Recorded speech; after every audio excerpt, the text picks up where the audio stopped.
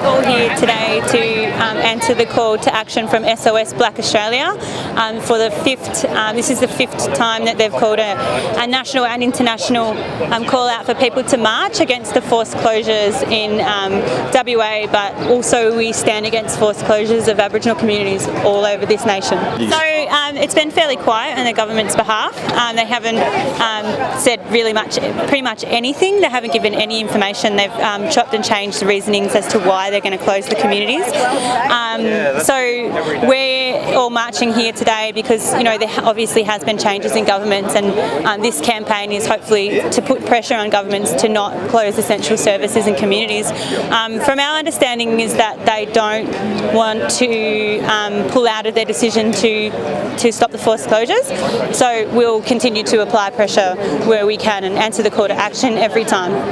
Okay, the new Prime Minister, Malcolm Turnbull, do you think WA communities are in safer hands now? From my understanding, all colonial governments successively from the time of colonisation have never really made any policies or any decisions that have ever benefited Aboriginal people. So given the history of the Australian government's genocidal policies against Aboriginal people, I don't think that that's going to change anytime soon. I think the quicker that we can become self-determining and independent from government control and government policy. And we're here to send a strong message of support to all countrymen and women living in remote communities that are still threatened with closure. This is the first anniversary of the announcement by Colin Barnett in Western Australia about the possible closure of up to 150 Aboriginal communities. These communities have always looked after the land. They've always been connected and understood the way that this country works in a way that more recent arrivals have never understood. We're having this rally because exactly 1 year ago, the Western Australian Premier, Colin Barnett, announced the planned forced closure of Aboriginal communities, up to 150 communities in Western Australia, following cutting off funds by the federal government. So the responsibility went from the colonial administration in Canberra to those smaller colonial administrations in the states. We can expect, if we do not succeed in supporting our brothers and sisters on country in Western Australia, that it will not stop there. We can expect that it will move on to other states, other territories, APY lands and the Northern Territory being the next possibly in line. But will we let that happen? No! A quarter of our people are in jail. 90% of our children being removed today are because of domestic violence laws put on us all by the state of Victoria. We are supporting the non-closures of Aboriginal communities in remote areas where nobody can see them, because we don't want that to happen to our brothers and sisters there. We know what it feels like to be discriminated every day of our lives. We do not enjoy the same things that many people do in this state. This is our land. We're all human beings. We all live on this earth. We have to stop the propaganda machine that turns us against each other with hatred. Why do people want to come to this country? I don't know, because it's pretty damn racist. But why do they come here? Because their own country is being destroyed by the greedy Western countries who want it for the resources. We have to stop that so those people can go home. No one wants to leave their home. No one wants to be afraid for their children. We have to turn off our TVs and stop listening to the propaganda machines who are turning us against each other and turning us to hate each other, because you know why? They're diverting our attention to the real issue here. We do not want war, and we do not want our dog. They know what the beast looks like. It hit here first. There would be climate change, refugees, imperialist war invasion to another man's land. Same story. Same shit, different century. Layer upon layer upon layer. Do you know what its name is? Is it a white man? It's a system. It's capitalism. People want to start thinking about their roles in this society. How do you partake? Or is there someone else to blame? We're going to blame this government. Or you got shares in BHP. The true terrorists. What about corporate terrorism?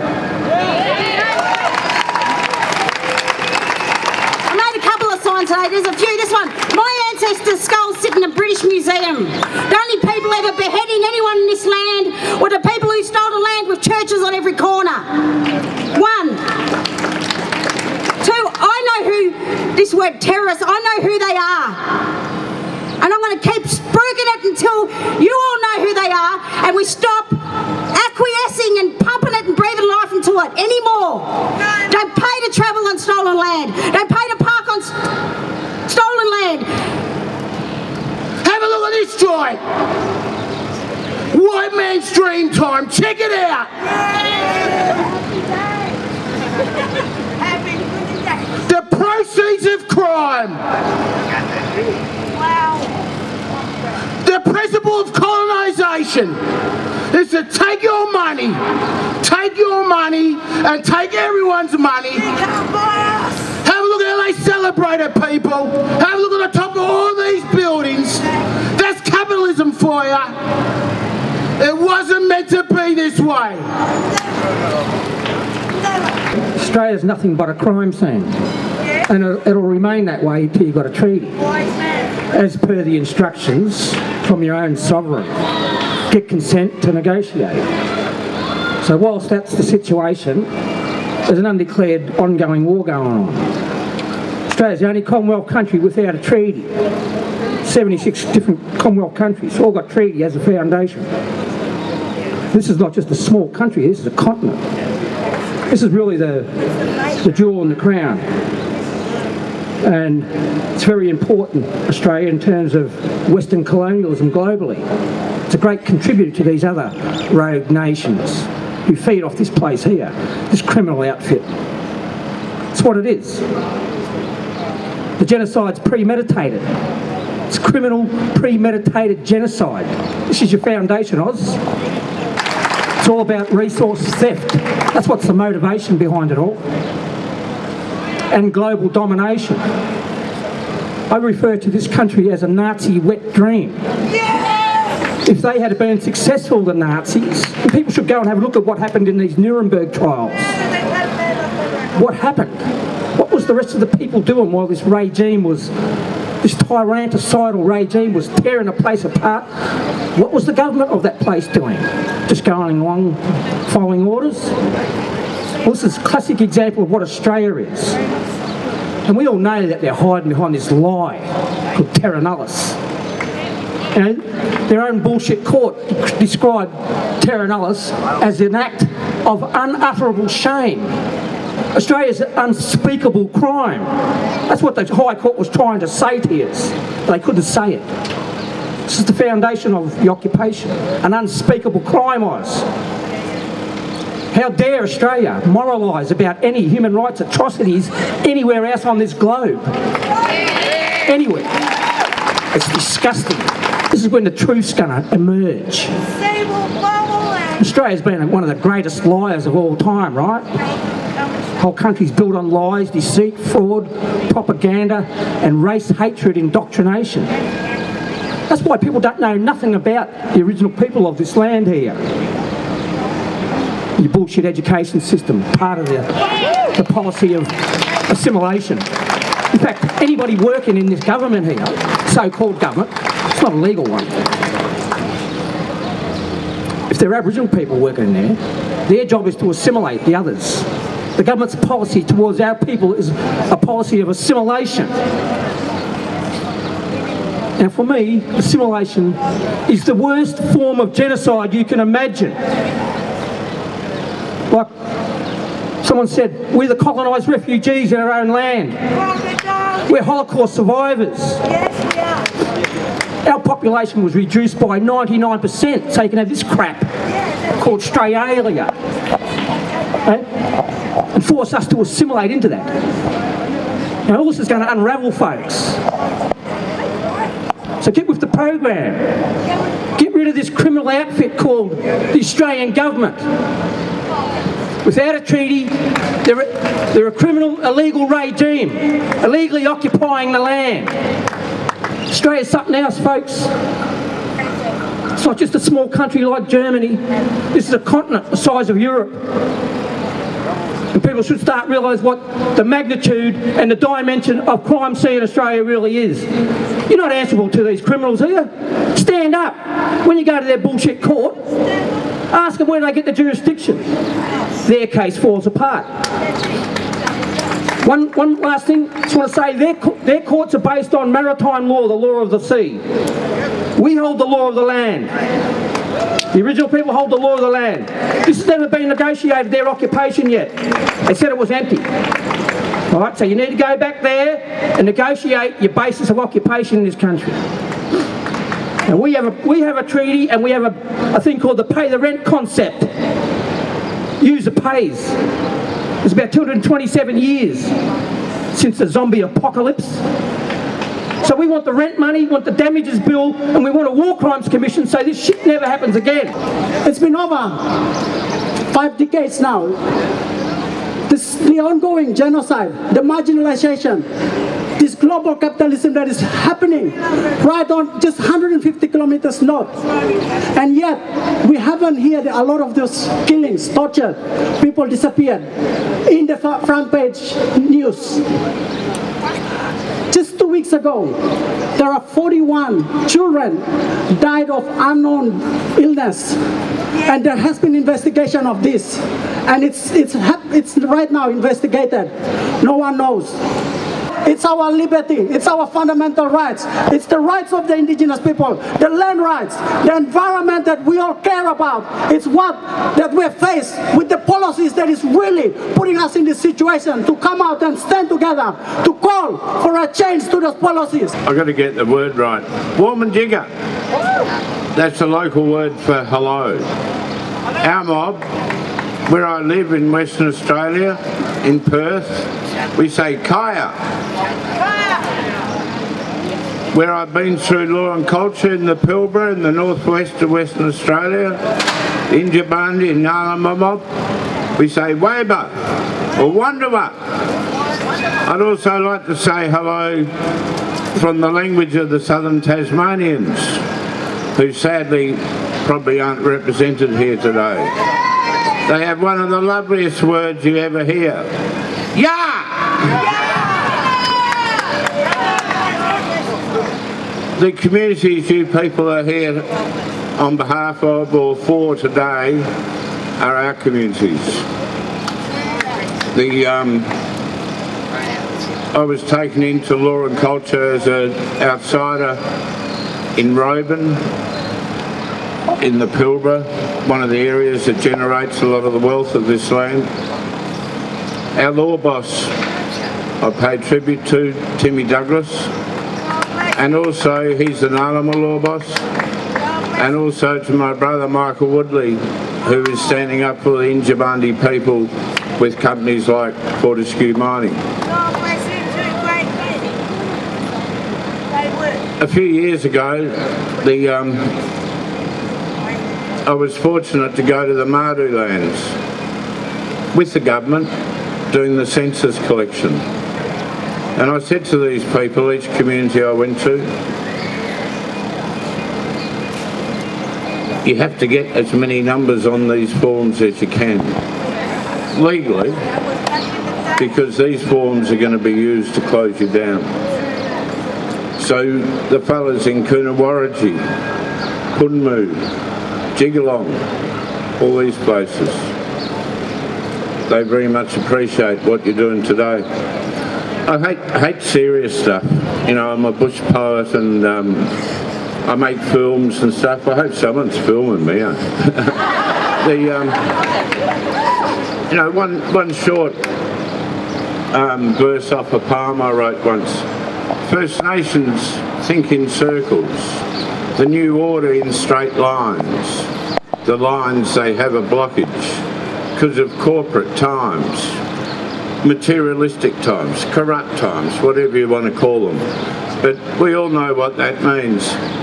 And I want to bring you a message of hope, because my boss, my dad, Timmy Douglas, he's not an angry man. We've experienced everything, deaths in custody. He's the custodian for Murujuga.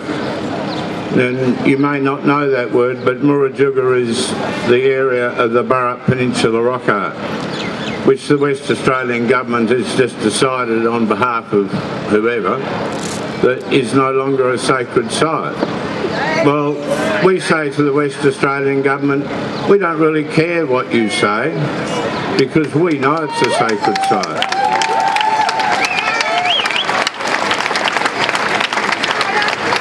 Let's remember why we are here. We are here because the government is forcibly removing people from their land, the original people from this land, my people from their land. That is why we are here today, to say no, no, that is not acceptable. No, no, you are not shutting down those communities. Enough is enough. Is that right? Yeah. Enough is enough. We are sovereign people. We continue to survive against the systematic genocide that continues and has continued since the First Fleet. And you know what? We're not going anywhere. We're not going anywhere. We never will. This is our land. And come on, we know why they want to move those communities. We know the truth. The truth of the matter is the money, the mining. And what is going to happen with that money? Is it going to go back to that community? No. Time and time again it has shown all the profit that is made off this beautiful land that we call Australia. Or that's called Australia. My land is called Gamilaroi. This land is called Wurundjeri. This state is the Kulin people. Not Australia.